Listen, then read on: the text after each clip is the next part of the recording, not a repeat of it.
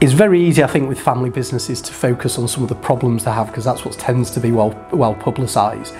But family businesses have many attributes that make themselves successful. Culture, you know, you get a unique culture.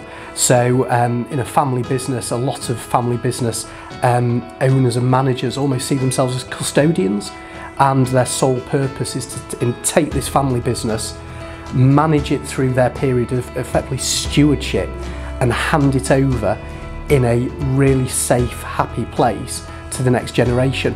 And that mentality creates an entirely different culture that then percolates down through the organisation, you know, at every level. And I think, you know, that is so different from, for example, perhaps a FTSE listed company that's interested in return on investment and, you know, profit figures, you know, almost to the exclusion of everything else. Also, I think family businesses have this amazing ability to take a long-term view on things. So a private equity backed business, for example, might be looking at, well, we've got a 5-year window to ramp this business up, increase profits, and then look to sell it. And they might do transactions, for example, a sale and lease back, where they might buy a business, sell the property to someone else and lease it back, so they can still occupy that business, but they've released the equity in relation to that property to put back into the business or potentially take out to the shareholders. Whereas in a family business, they can say, we need a new property, let's take a 30-year mortgage and let's buy that business and we'll pay it down over time out of the cash flow of the business. And they can take that long-term view. I think sometimes that then leads into this perception that family businesses are perhaps very much stuck in their ways and quite traditional, and I don't think that's necessarily true, because I think family businesses can actually be incredibly agile. So again, if you think of a listed PLC, if you come up with a new initiative, quite often you're probably going to have to go through a certain number of levels of management sign-off and approval. It might be that there's very rigid budget setting and people are, well, we can't look at it till the next budget round, etc. As a family business, the family can sit around the table and say, there's an opportunity here, are we going to invest in it and go for it? Yes, we are. And the next day they can be on with it and working towards it. So I think actually family businesses can be incredibly agile, dynamic, can move very quickly with the times.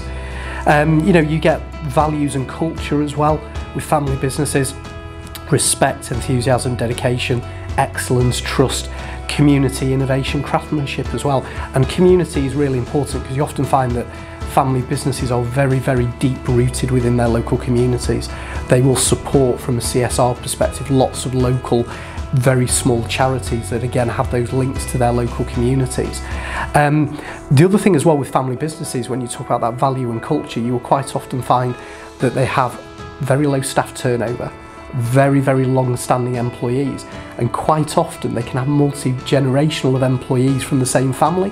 And I know of a business based in Manchester who are in a sort of semi-rural location, and they've actually got a graveyard on site with a waiting list of staff who have requested that they would like to be buried in this graveyard next to the factory, because they've worked there for 40-50 years and their son and daughter work in the business and everything else. And I mean, that's amazing loyalty to a business, but that's all comes down from the culture and values of that business that sees those employees almost as family members of their own, because dad worked with this employee's dad and son is now working with this employee's son.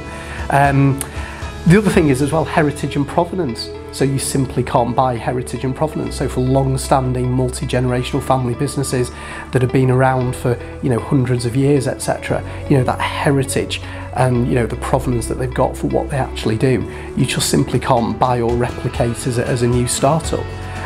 So there's lots and lots of things in there that I think make family businesses ultimately really successful.